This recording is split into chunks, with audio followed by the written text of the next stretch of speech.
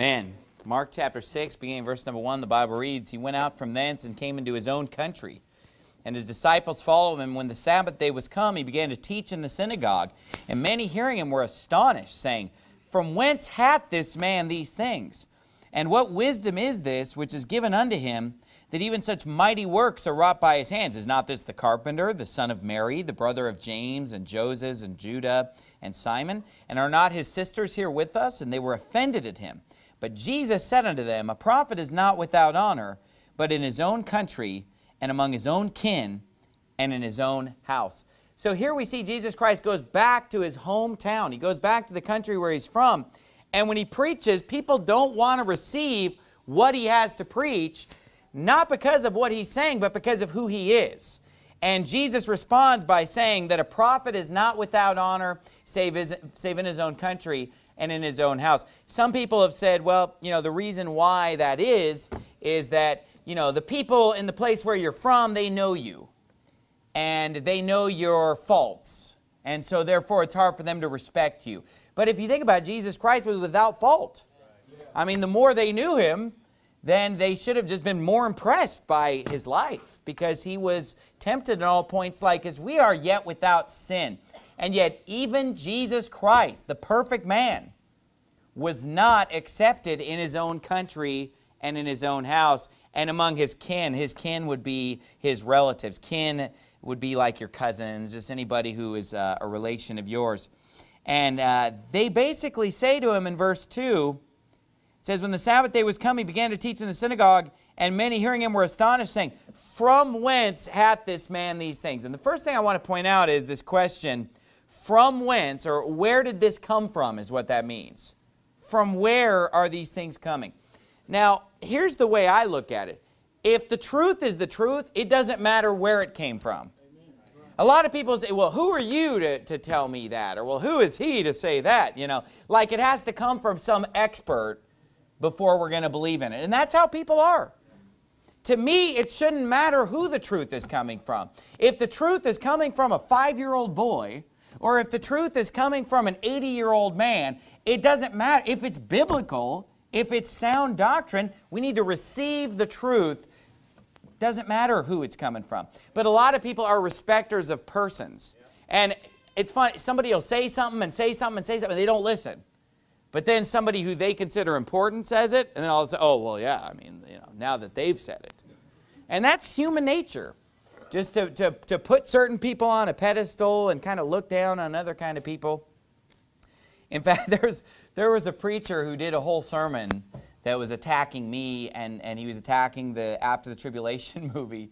And, I said in that movie how when I was 12 years old is when I realized that the rapture, comes after tribulation, just when I was reading my Bible. And he's like, he says in there, who would listen to a 12-year-old?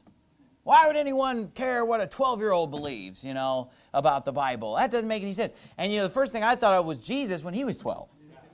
And he walked in, and they were astonished at him when he was 12 because he knew so much of the Scripture at age 12, Jesus Christ himself. But you know what? I was thinking to myself, if a 12-year-old came up to me and gave me biblical truth that lines up with Scripture, I'd be glad to receive it at the mouth of a 12-year-old. Because it shouldn't matter from where it's coming from. As long as it's the truth, as long as it's God's Word, it doesn't matter who's saying it. But look at what they criticize about Jesus as we read it. It says, From whence then hath this man these things? And what wisdom is this which is given unto him, that even such mighty works are wrought by his hand? Is not this the carpenter? Now, I'm not personally convinced that Jesus was a carpenter. I mean, that's what they're saying here. In Matthew, I believe it's, chapter 13, the parallel passage, chapter 12, chapter 13, where they say to him, this is the carpenter's son. And of course, we know he wasn't really Joseph's son. But here they say, isn't this the carpenter? But let's say he was a carpenter, which I don't personally think he probably ever was, but maybe he was. But that's not even the point. They're saying, is not this the carpenter, as an insult, like there's something wrong with being a carpenter. Like, why would we listen to this guy? He's a carpenter. What does he know, right? And even in our world today, people look down often on blue-collar jobs. Oh, plumber, electrician, carpenter, like somehow if you don't have a white-collar job, you know, you're less respectable because you do those kind of jobs. When in reality, the stupidity of that is that sometimes those jobs pay better than some of your white-collar jobs. I mean, the guy who's working behind the counter at the bank is probably not making a lot more money than, you know, your journeyman, electrician, and plumber, and carpenter, and everything. But who cares, even if they aren't making a lot of money? So what? It's an honest living. You know, I'd rather be a carpenter than a banker, a bankster, or, you know, and obviously the person behind the counter is not a bankster, you know, but the people, the bosses are. You know, it's an honest living. I'd rather be a carpenter than a stockbroker or a lawyer or, you know, a lot of these professions where there are a lot of unsavory things going on than a politician. But yet our world elevates certain jobs and looks down on other jobs. And even if the people are low paid, which often they're not, but even if they are low paid, hath not God chosen the poor of this world, rich in faith, and heirs of the kingdom which he hath promised to them that love him? But you've despised the poor. Do not rich men oppress you and draw you before the judgment seats? Do not they blaspheme that worthy name by the which ye are called? And the Bible warns us not to elevate people who are rich and look up to them and then look down upon the people who are just a laborer with their hands, a blue-collar worker. And you know why some people do jobs like that? They like to do jobs like that. Oh, but they could make more money doing this, that. But you know what? Some people, their whole life's not just about making money. That's not what life has to be about. You know, we have to make enough money to support ourselves and support our families, but, you know, life's not just about who can get the best paying job and make the most possible money. And I have just as much respect for a carpenter or a garbage man or a plumber or a landscaper or whatever as I would for these white-collar type jobs, you know, being in the medical or financial industry or whatever people respect. But isn't that interesting how they bring that up? You know, I would listen to this guy, you know, this carpenter. So what? He knows the Bible. He's preaching the truth. And then they say, you know, is not this the carpenter, the son of Mary, the brother of James and Joseph and Judah and Simon? This shows that Jesus had 4 brothers. They're all listed here.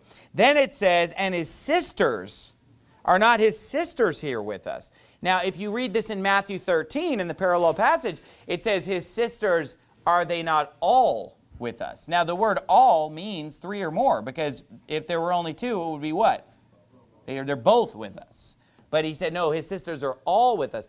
That means that Jesus' family had a minimum of 8 children in that family that he grew up in, because he had 4 brothers. Now, there is half-brothers, of course, because Jesus is the Son of God, and Mary was his mother. Joseph was not his father.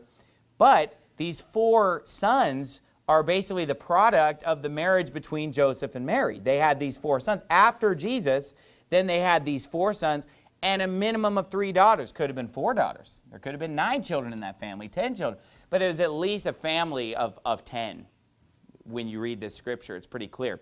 That's why the Bible says that Mary brought forth her firstborn son and called his name Jesus, because it wasn't the only son.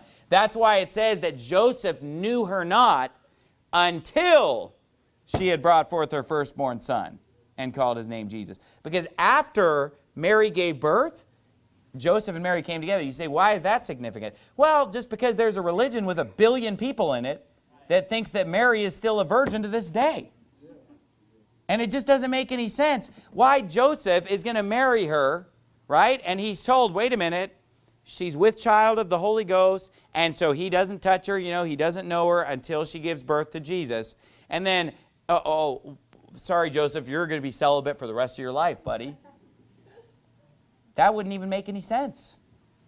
But see, the Catholics have a really warped view of what goes on between men and women within marriage. They think it's a sin. Did you know that?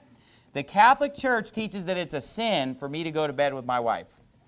I mean, and that's a perverted view of marriage, because the Bible says marriage is honorable in all and the bed undefiled. But whoremongers, what's that? A guy who's going around with women before he's married. Whoremongers and adulterers, that's somebody who's breaking the marriage vow by being with someone else. Whoremongers and adulterers God will judge. but the marriage bed is undefiled. Okay, so this weird teaching of the Catholic Church that, oh, well, you know, it's a sin to be with your wife, but it's the small kind of sin, because, you know, they have the venial sin and the mortal sin. They're like, well, it's the minor kind of sin, so, you know, you just say a few Hail Marys or Our Fathers or whatever. It's perverted. It's ridiculous. And so basically, you know, that's where they get this teaching. Well, you know, if we're going to say that Mary's God and bow down to her and worship her and make statues and shrines to her, then we have to say that she just remained a virgin, which is a false teaching, as clearly shown from this passage and many others. So we see that Jesus had half-brothers, and also James and Jude are probably the authors of the book of James and the book of Jude, respectively, and then also Judah and Simon, or I'm sorry, Joseph and Simon there.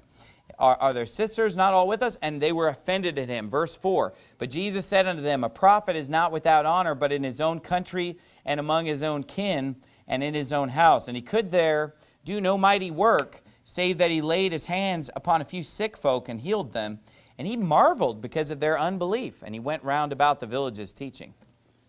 And he called unto him the 12. And by the way, that's why don't get too upset if you try to give the gospel to your family and try to preach to them and they don't really want to hear it from you, because the same thing happened to Jesus. So it's not really abnormal for that to happen.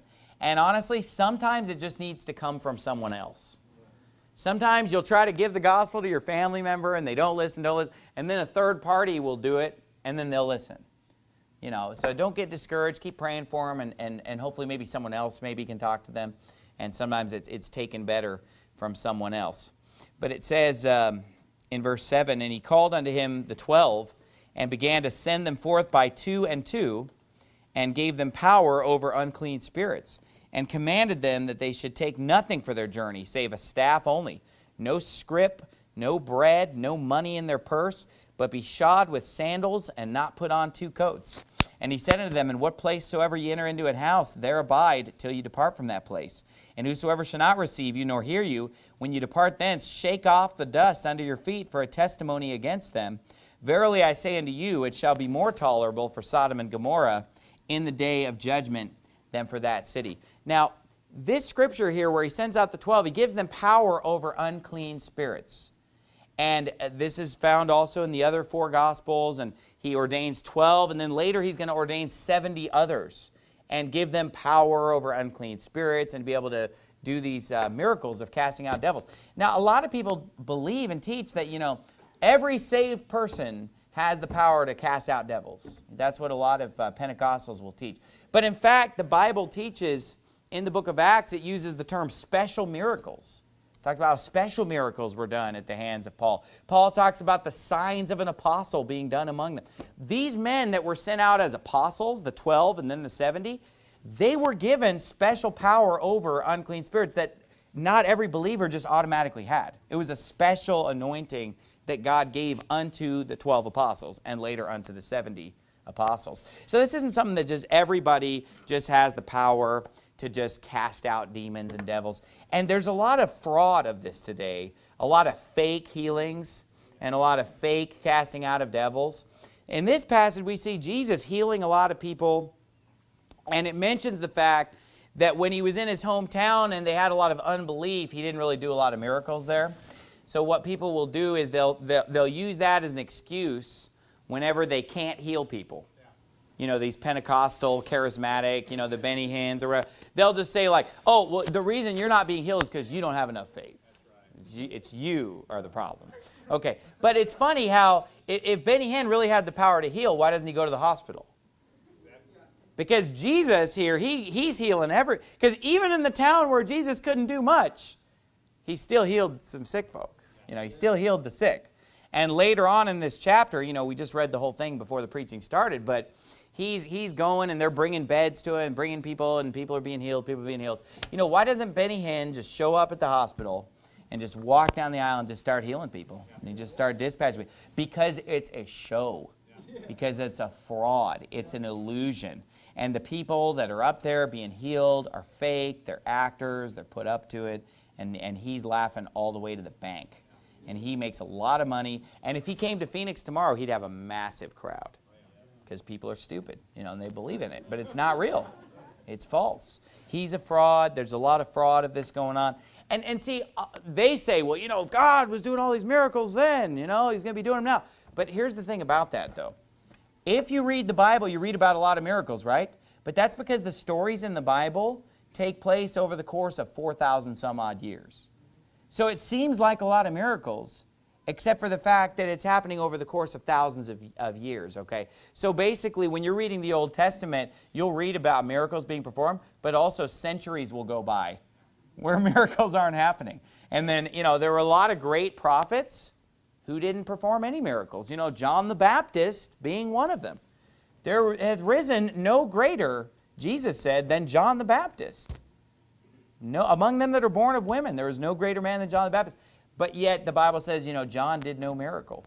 He didn't perform any miracle. So this was a special thing where, you see a lot of miracles done by Jesus, and you see a lot of miracles done by the apostles.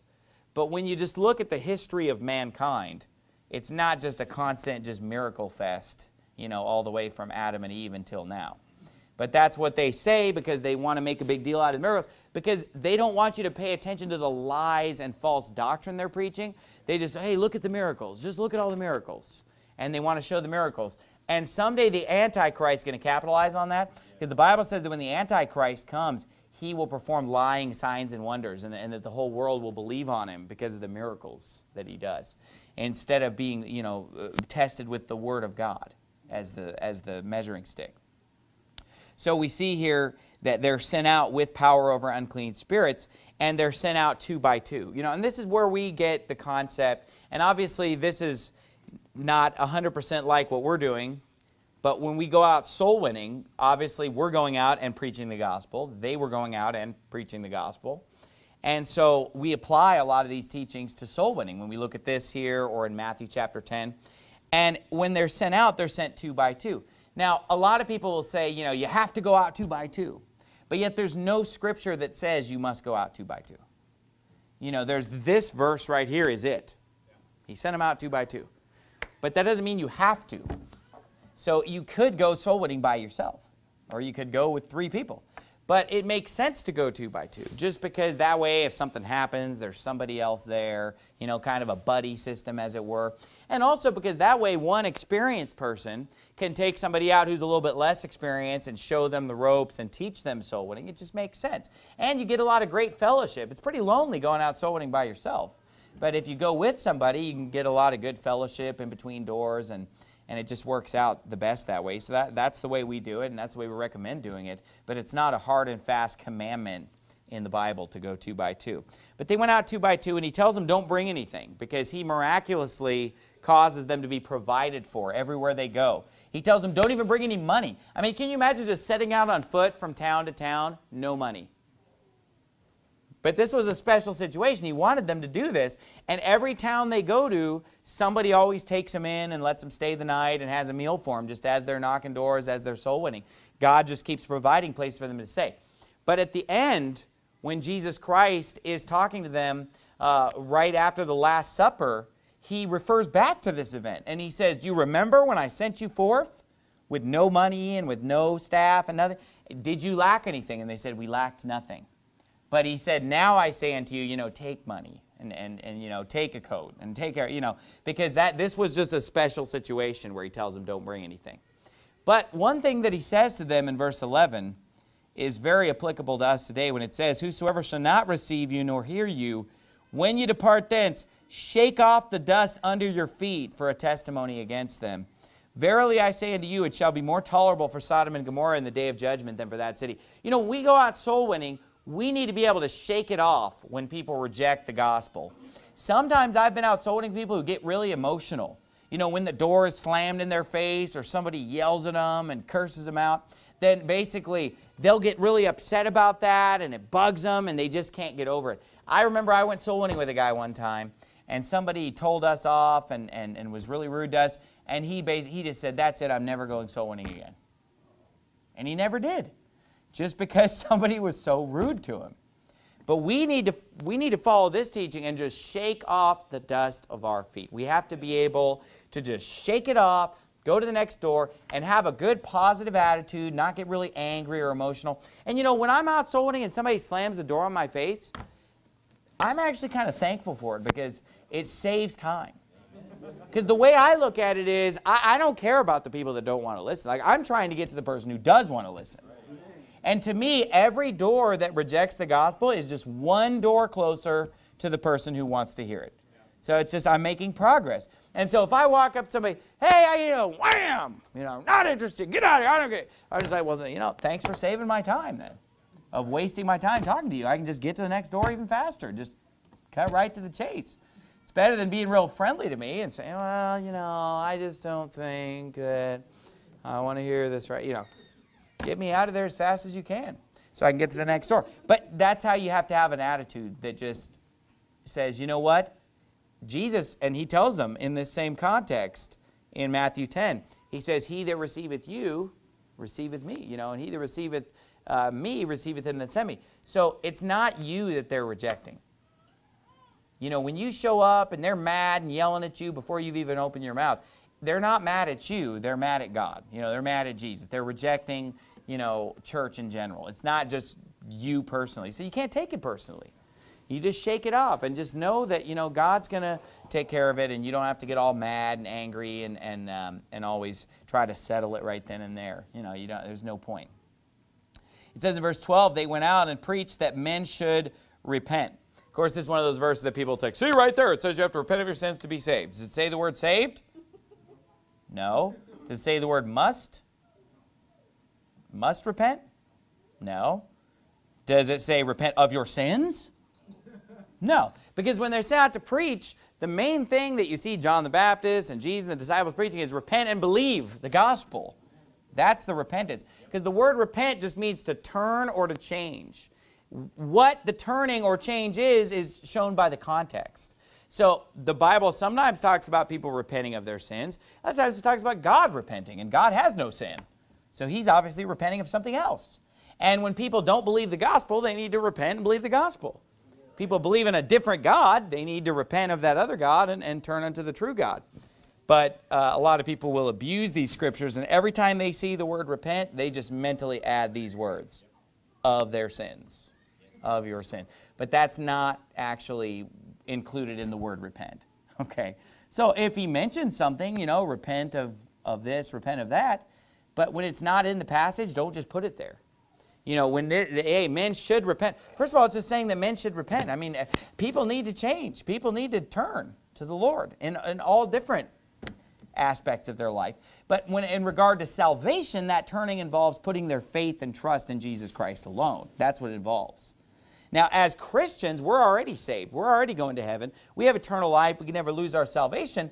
So the repentance that we need to do in our lives is a daily thing of just, constantly turning away from things that are bad for us and that are, harmful spiritually and so forth, and turning away from sins in our life. That's not salvation, though. That's just a daily walk with God of just trying to live a good life and a clean life and getting bad things out of our life that don't belong there. It says they cast out many devils because, remember, Jesus specifically gave them a special power to do that, and anointed with oil many that were sick and healed them. And King Herod heard of him, for his name was spread abroad, and he said that John the Baptist is risen from the dead, and therefore mighty works do show forth themselves in him. Others said that it is Elias, and others said that it is a prophet, or as one of the prophets. But when Herod heard thereof, he said, it is John whom I beheaded. He's risen from the dead. Now, here's the thing. Herod has a guilty conscience about beheading John.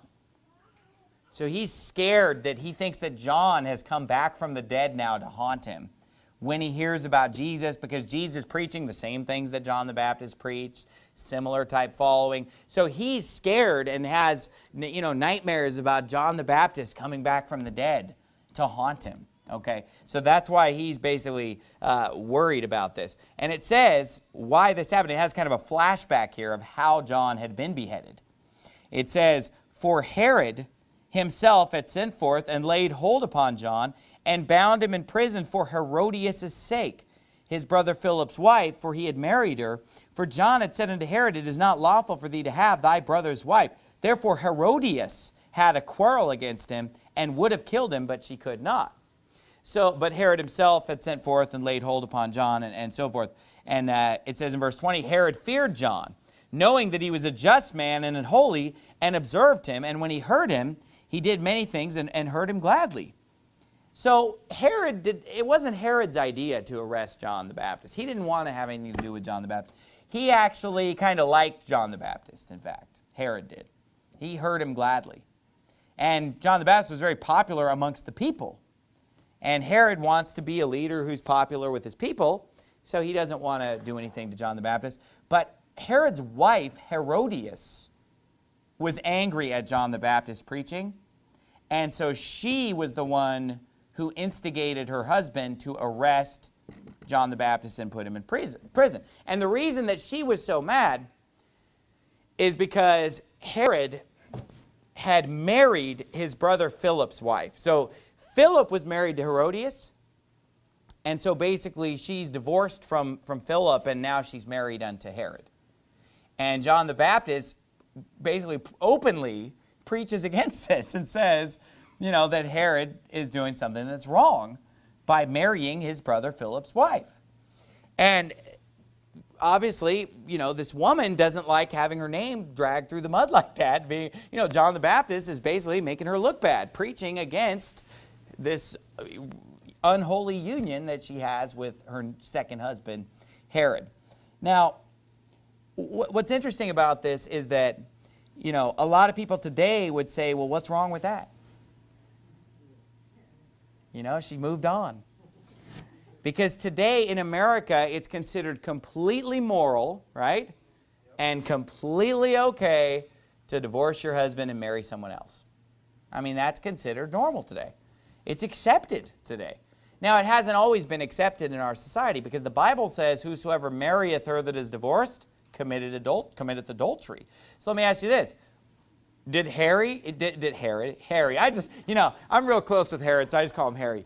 But anyway, you know, did Herod marry a woman that was divorced? Yeah, I mean, so he did what? Committed adultery. So basically, John the Baptist is pointing that out, saying, you've committed adultery. And she's like, how dare you say that? You need to have this guy arrested. And Herod's like, you know, I can't just arrest this guy just because he said something that you don't like. But, you know, she keeps nagging him and bugging him and making his life miserable. So then he's like, fine, you know, and he basically ends up arresting John the Baptist and putting him in prison because of this preaching. But, you know, this is the type of preaching that should happen today when our leaders commit these type of wickednesses. And, you know, the first president who ever pulled this was Andrew Jackson. And it's really sad because, you know, I used to think, man, Andrew Jackson is a great guy, because it said on Andrew Jackson's tombstone, I killed the bank. That's what he literally had engraved upon his tombstone. Because from the beginning of our nation's history, the central bankers wanted to enslave us through a national, you know, central bank. And there were two central banks before our current central bank, the Federal Reserve, which is from 1913. But Andrew Jackson killed the second central bank, and he made that his mission to fight against, and he considered it his greatest achievement of his life, and it was a great achievement, because the Federal Reserve System, you know, steals our money and steals the value of our money through inflation, and all these bankers, they lend all this money to our government at interest, when in reality our government has the power to make their own money. But instead, they borrow it from a private bank and pay interest for no reason except to enrich these uber-wealthy bankers. And so Andrew Jackson was one who stood up for our financial freedom as Americans and fought against the bank. But, you know, his personal life was not something that we should have great respect for. He was a sinful man in his personal life. And one of the things that he did that was scandalous was that he married a divorced woman. And that was something that was at the time considered very scandalous. Now today, that's not scandalous at all. I mean, it's just totally accepted. But at the time, our country was in a different place spiritually and morally. But not only did he marry a divorced woman, but then it came out that when he married her, the paperwork on her divorce had not technically gone through, which meant that legally, for some months, she was married to 2 husbands at the same time on paper legally. So this was a horrific scandal in those days, and people were really upset about it. And right before Andrew Jackson was inaugurated, his wife died right before he was inaugurated. And people said, you know, God has struck down his wife so that the White House would not be corrupted with this whorish woman. I mean, that's what people said, because they said, you know, this woman who's married to 2 husbands. You know, this, I forget what they called her. You know, I don't know if it would be bigamy, since gami sounds like the Greek word for woman, or I guess marriage, so yeah. So bigamy, they called her, you know, this bigamist or whatever, because she's married to 2 husbands and everything. But today, stuff like that, I mean, people wouldn't even bat an eye at that. You know, people didn't even bat an eye about, you know, Ronald Reagan being divorced and remarried and stuff. It didn't even matter at that point. But then, so then the presidents now have to take it to a new level, where they're just committing adultery in the White House office with you know, young Jewish interns named Monica Lewinsky or whatever. And you know, who knows what our current president is doing. I'm sure it's with another man, if anything. You know what I mean? But whatever, you know. So, but you know, where the John the Baptist, I remember when Bill Clinton was in office, I mean, the John the Baptists were preaching against Bill Clinton. You know, the church I went to called him a whoremonger and an adulterer and preaching, and you know what? That preaching was right when they said that about Bill Clinton, because it's the exact thing John the Baptist would have said about, you know, Monica Lewinsky and all this other stuff.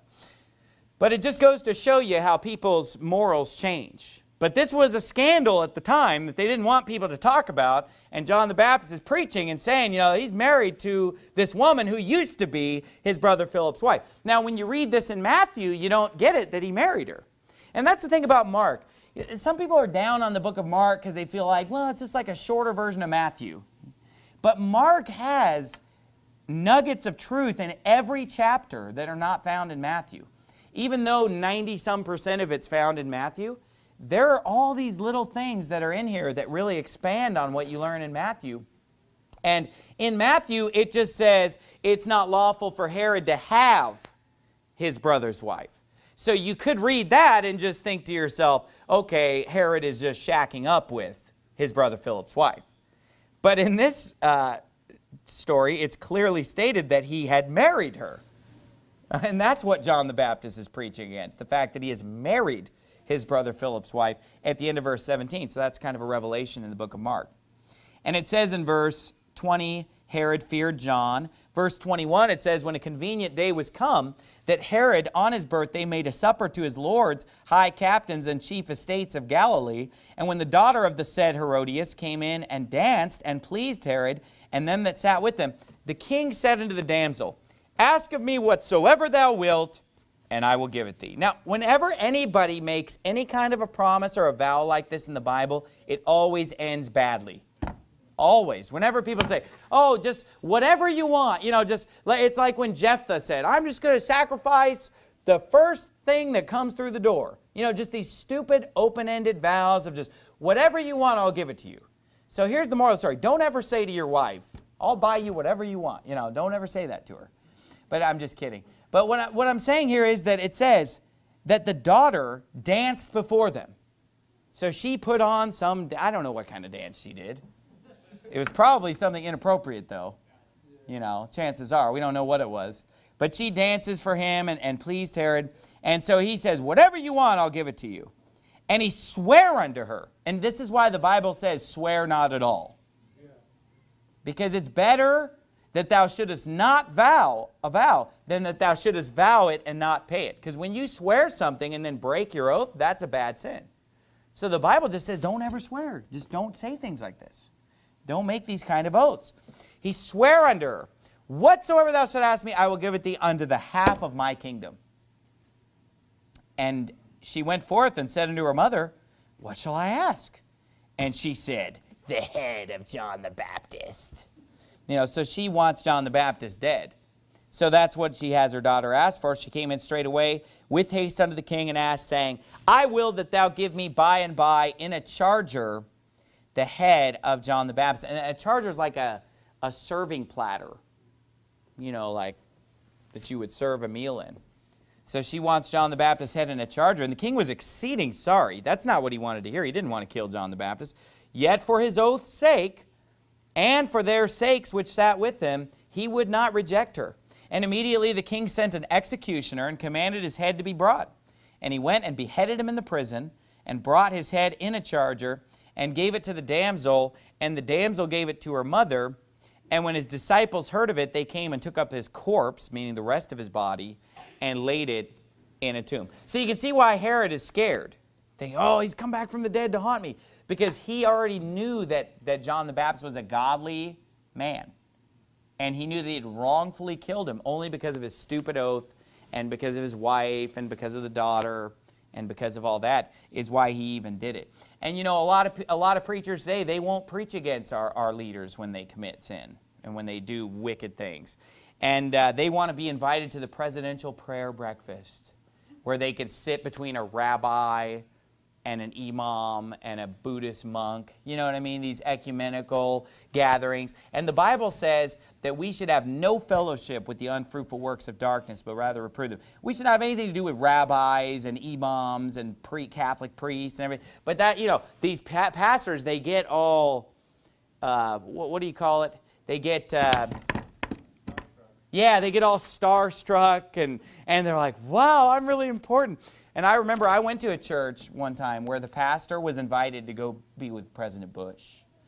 And him and like 200 other pastors, and he bragged about it and talked about it, and it was so wonderful. And he looked into Bush's eyes, and he knows for sure Bush is saved because he looked into his eyes. And of course, you know, don't let it bother you that Bush says that Muslims are going to heaven, and that, you know, everybody's going to heaven just as long as they follow whatever path. It's like the post office. We all take different routes to get there, but we all go to the same place, you know, multiple ways. No, Jesus said, I am the way, the truth, and the life. No man cometh unto the Father but by me. He said, if you don't believe on the Son, you're condemned already. You have to believe on Jesus Christ to be saved.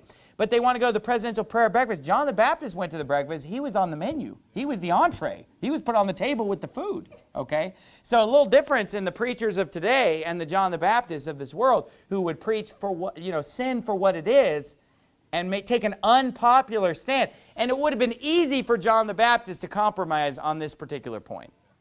Because how do you know it's easy? Well, because 90-some% of fundamental Baptists compromise on this point. So, you know, apparently, they're Baptist, right? John the Baptist. But if they're going to compromise, I wonder how many Baptists should just probably take the name Baptist off their sign. Because John the Baptist, we don't really know that much about John the Baptist, do we?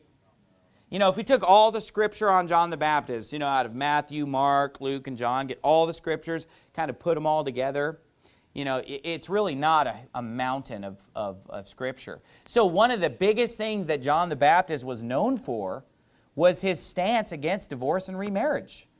In fact, that's what John the Baptist died for. But when was the last time you heard a sermon on that? Here's a good title for a sermon. What did John the Baptist die for? What was he willing to die for? Which belief? Which doctrine was it that he was willing to die for? You know what I mean? But you say, Pastor Anderson, why do you preach strongly on that? It's not because I'm mad at divorced people, because you know what? There are all kinds of people that I love and respect that are divorced and remarried. And you know what? That's water under the bridge. You know what I mean? You can't go back and change the past. But let me say this, though. This preaching needs to be preached, and then there'd be less of it in the first place. And you know why there's so much divorce and remarriage? You know why we all know so many people who've been divorced and remarried, and so many friends and fellow Christians? Because this preaching has not been going on for 100 years. That's why. And so that's why everybody's going out and doing it, because they don't think it through.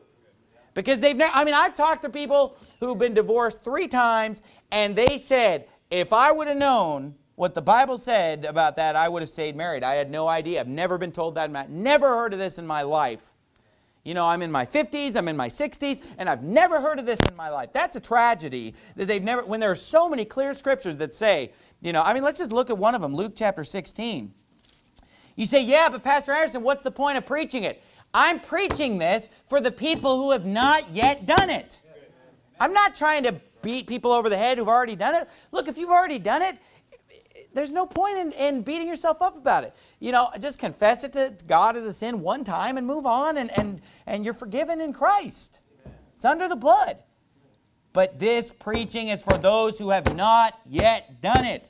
Because there are people today that are married and that might even be struggling in their marriage, and they need to know what the Bible says about this. They need to know. And I want my children to know. For a couple of reasons. Number one, if they know that marriage is till death do us part, they're probably going to think pretty long and hard about what kind of person they choose to marry. Think about that. Well, you know, what am I looking for in a spouse if it's till death do us part? You're going to think along different lines than if you just think, well, let's try it. See how it goes. If it doesn't work out, hey, I've always got my career to fall back on. You know, I've always got my plan B, my exit strategy. And number two, when my children get married, you know, I want them to make it work no matter what. And here's the thing. When you have to make stuff work, it's amazing how you make it work. You know, sometimes you'll tell a child to do, hey, do this. Oh, you know, I can't. It's not working. Hey, you will get it done. And then suddenly they find a way to get it done. Because when you're forced to make things work, you make things work. Now, if you go into marriage thinking, well, you know, if things don't work out, they don't work out. Well, then guess what? Things probably aren't going to work out. That's why 50 to 75% of marriages end in divorce, depending on, you know, how you look at the statistics. But if you go into it thinking, make this work or die, you know, you might put a little more effort into your marriage. Think about that. And you know what? It takes effort. It takes effort to get married in the first place, right? To woo your, you know, you know, for some it was easier than others, you know. But anyway, you know, some of us put forth less effort than others. No, I'm just kidding. But anyway, you know, it takes effort to get married, right? Because, you know, you have to impress the girl, and you gotta, and it takes money, you know, you gotta spend a little money and show her a good time, and basically, you know, it takes thought and effort and money. But here's the thing. What if you're married and you realize, hey, this is till death? You're going to put that same kind of effort into having a good marriage because it's the only one you've got. Instead of just throwing it away, trashing your marriage, and then go spend money and time and effort trying to get somebody else. When you could have just spent time and money and effort to actually, you know, improve things with the spouse that you're with and putting thought into that.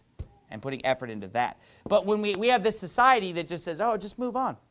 In fact, you know, I knew somebody recently who was having problems with their husband, and basically somebody that worked with her, you know, and I'm sure anybody who works has people like this who work with you. Somebody who worked with her told her, you know what? If you're not just super excited about your husband right now and just think that he's just, you know, you're just madly in love with him, then, you know, you just need to move on because, you know, you just don't deserve anything less than that. I mean, that's the, and this woman had like a kid with one guy and is divorced a couple times or whatever, who's giving this wonderful advice of just, I mean, unless you're just head over heels today for this guy, you know, it's time to move on because life's too short. But here's the reality of it, though. You're not going to be head over heels in love with your spouse every day of your life. It's just not reality. Now, why are some of you nodding your head so vehemently? You know, your spouse might see you, you know, do that. And, you know, I've got my wife in the corner of my eye, and she's going to be in big trouble if she doesn't play her cards right tonight here in this sermon. But let me say this, okay? That's just not reality. You know, you're going to go through periods where things are great, things are amazing, and then you're going to go through low points, and then things are going to get better again. If you hang in there and you stay with it, and you love the Lord and you love your spouse, it's going to get better again. And I find that when it gets better, it's better than it's ever been. You know, I've had some of the greatest times with my wife recently. You know, not just all when we were newlyweds. But rather, it gets better and better when you stay with it. But it's not always going to be great all the time. You're going to go through rough patches. You're going to go through low points. And that's where you have to decide to stick it out. It's till death do us part. And then it gets better again. But the world tells you, you know what? Maybe you just don't love him anymore. Like it's just something that you have no control of. Just like love is just something that just flies away, and it's just like it's just the cloudy pillar in Exodus, and you just follow it wherever. You know what I mean? Like it just moves of its own accord. You know, sometimes it park in the same place for years, the cloudy pillar, right? In Numbers, it'd be there for years. Whether it was there for months or whether it was there for a day or two, you just follow your heart wherever it takes you, you know. Like it just goes and you just follow. No, you know, the Bible commands you to love your wife. And it commands you to love your husband. So it's not just something that you have no control over. But that's what the world will tell you. Well, maybe we just don't love each other anymore. Well, then start loving each other again. You know? Because guess what? You're stuck together for the rest of your life. Okay? But that's not what people think, though. People think about this. What about this? What if your two options were stay married or be single for the rest of my life? Versus stay married or marry someone else. Now, if it was stay married or be single for the rest of your life, you'd probably be like, yeah, I think I'll stay married and make things work, you know. But that's not what people have as a mentality. Did I have you turn to Luke 16? I don't think I ever read it for you, though. Verse 18. And this, look, it's a whole sermon in of itself, folks. I'm not going to turn to Matthew 5. I'm not going to turn to Matthew 19. I'm not going to turn to Romans 7. I'm not going to turn to 1 Corinthians 7. I'm not going to turn to the book of Mark. We could look at this everywhere. I'm just going to show you one for sake of time. Verse 18, it says, whosoever putteth away his wife, put away means divorce, whosoever putteth away his wife and marrieth another, committeth adultery. And whosoever marrieth her that is put away from her husband, committeth adultery. Okay, it's that simple, folks. End of story. Mark chapter 6, let's go back there. So that's what we see in the preaching of John the Baptist. I got to hurry up here, I'm almost out of time. But in chapter 6 of Mark, verse 30, it says, and the apostles gathered themselves together unto Jesus. And by the way, isn't adultery a pretty big sin? I mean, even the world will condemn you for committing adultery, right? Even American culture today, you know, they're fine with you sleeping around. They're fine with you doing all kinds of things. But woe unto you if you commit adultery. It is a major sin. God considers it a huge sin. But here's the thing. If you commit adultery, the world will condemn you. You divorce your spouse and marry someone else, they're not going to condemn you. But God says that, you know, it is what you're doing. You know, it's committing adultery. But anyway, it says in Mark 6, verse 30, it says, the apostles gathered themselves together unto Jesus and told him all the things, both what they had done and what they had taught. And he said unto them, come ye yourselves apart into a desert place and rest a while. For there were many coming and going, and they had no leisure so much as to eat. And they departed into a desert place by ship privately. And the people saw them departing, and many knew him, and ran afoot thither out of all cities, and outwent them, and came together unto him. And Jesus, when he came out, saw much people, and was moved with compassion toward them, because they were as sheep not having a shepherd, and he began to teach them many things. It's interesting, because I really like running. And I looked up every time running is mentioned in the Bible. And the thing that stood out to me is that a lot of the running in the Bible was people running to Jesus. It was one of the main mentions of running in the Bible. People were constantly running to Jesus. And it makes sense because back then, you traveled on foot. I mean, everybody's either walking or running. And you think of people as maybe riding horses, but, you know, horses were a luxury back then. I mean, a horse, even today, how many people in here own a horse? No one. Not a single person in here owns a horse. Why? Because a horse is a luxury. You say, well, you know, we have a car. But a car or a bicycle, the bicycle is kind of the new horse. You don't have to feed it.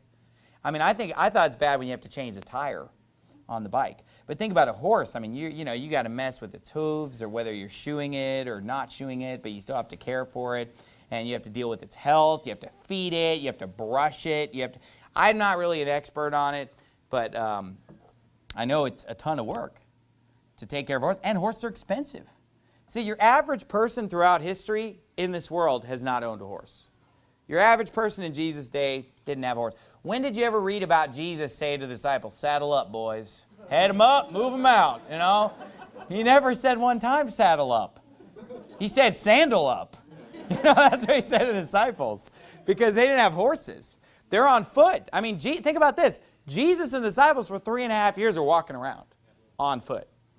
Okay, so back then people were on foot. And so back then if you wanted to get somewhere, you walk. If you want to get somewhere fast, you run.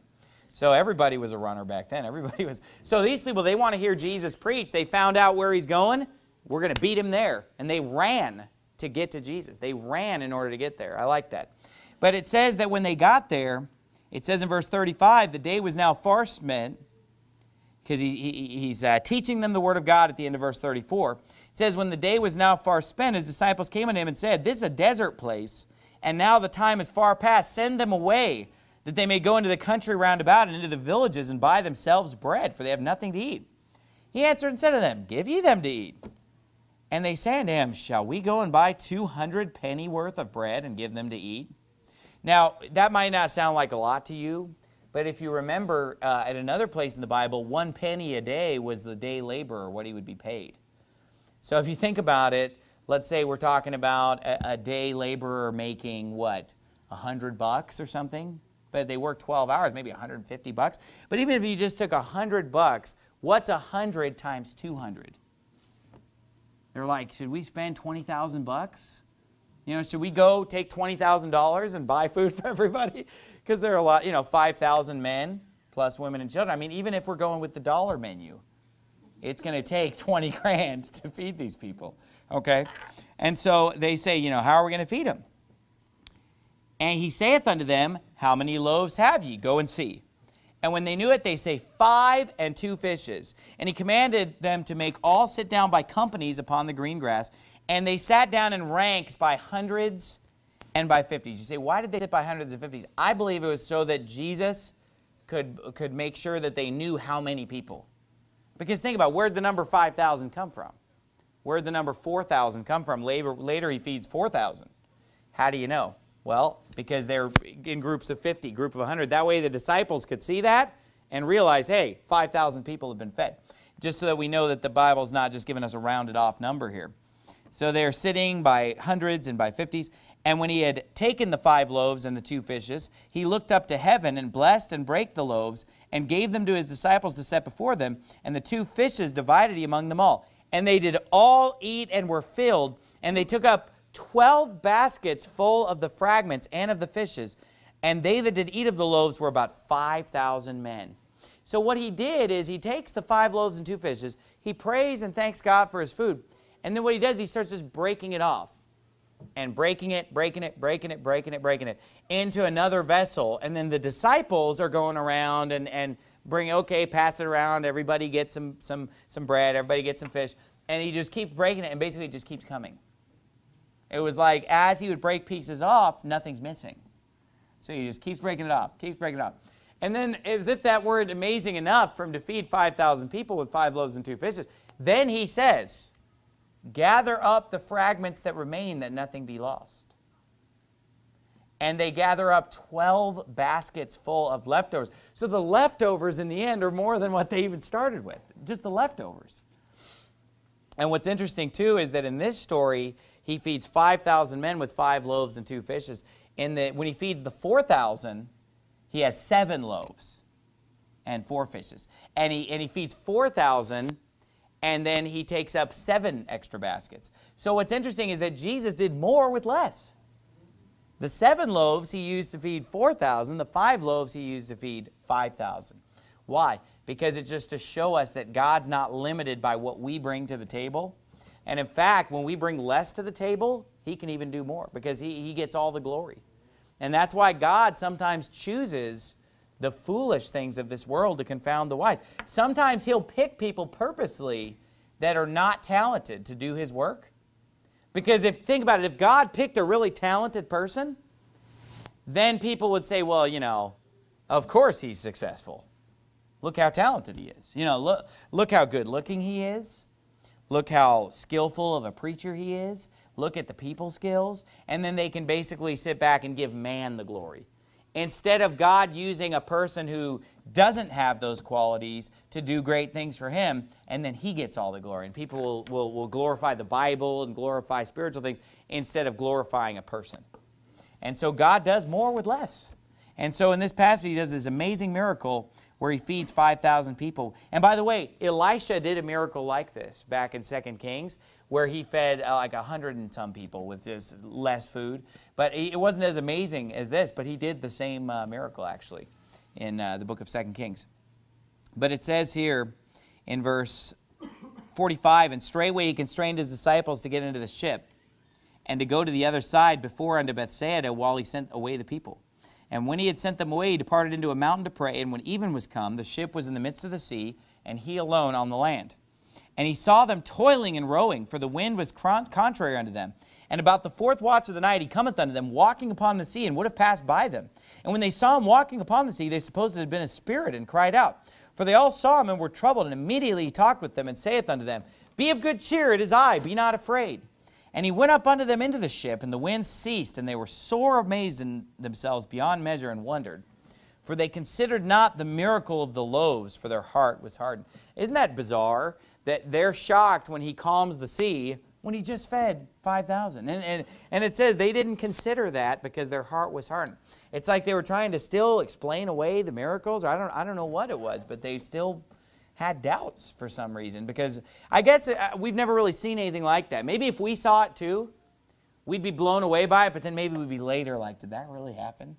Just because it's so mind-boggling. And, you know, that's where they were at in this story.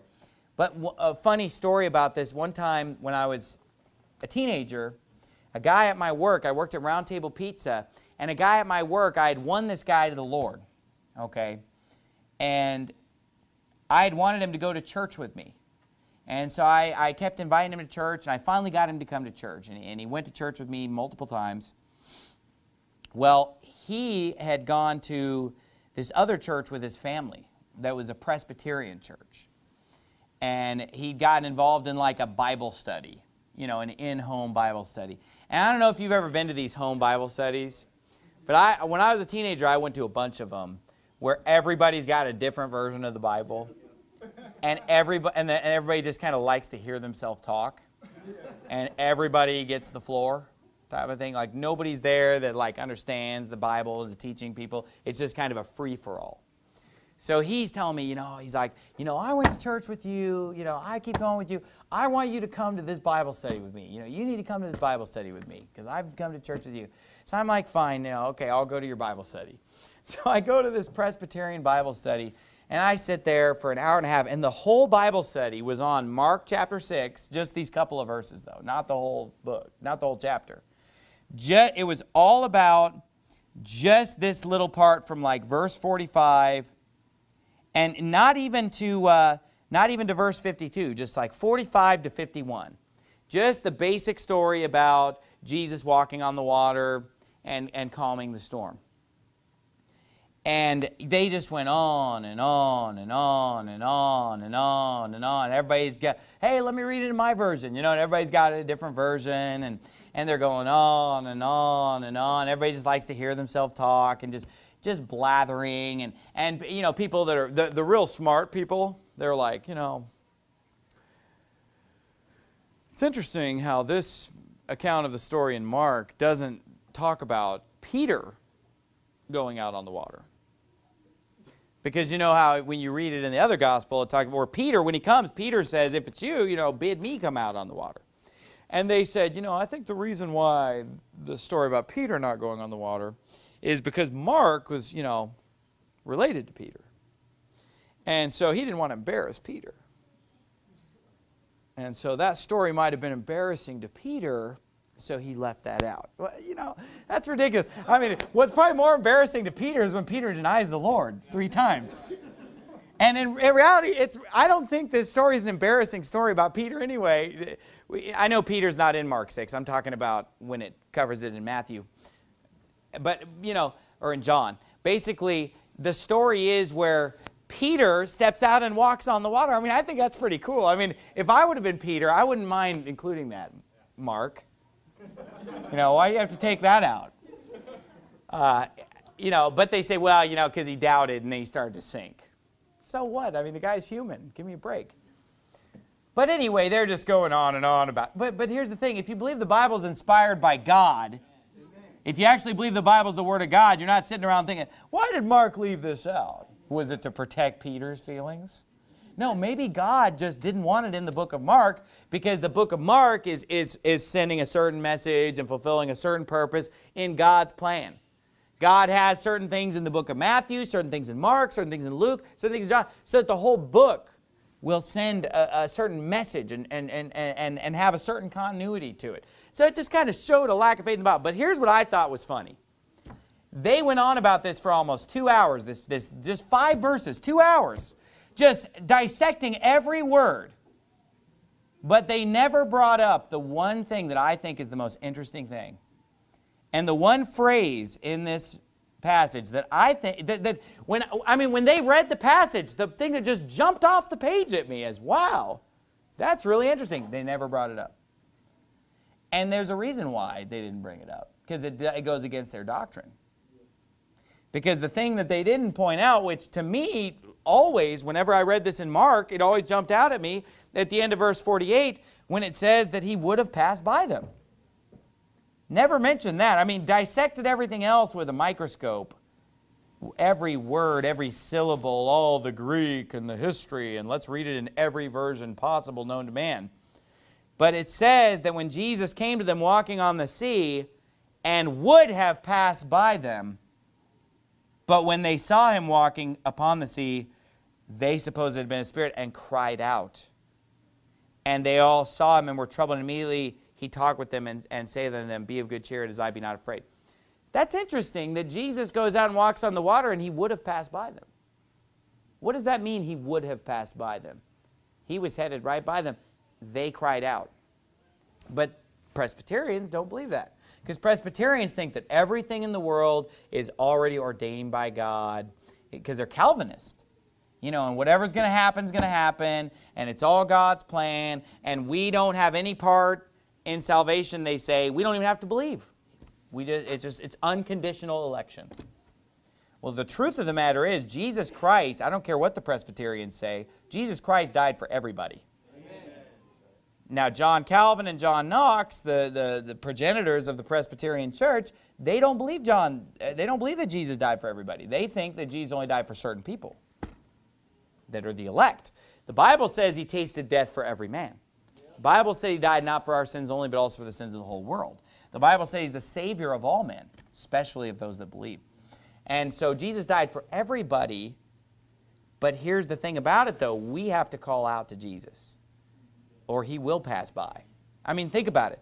Jesus has died for every person on this earth. But yet, if they just go through their life and never call out to him and never call upon him, he's not going to save them. It's not unconditional election. There's a condition. Whosoever shall call upon the name of the Lord shall be saved. That if thou shalt confess with thy mouth the Lord Jesus and shalt believe in thine heart that God has raised him from the dead, thou shalt be saved. Not you'll just be unconditionally saved. Actually, you have to call out to him. And just the fact that Jesus had an intention to pass by until they cry out shows that man can get a hold of God. You know, that man can basically change God's direction. And that it's the same thing with where the Bible says God repented.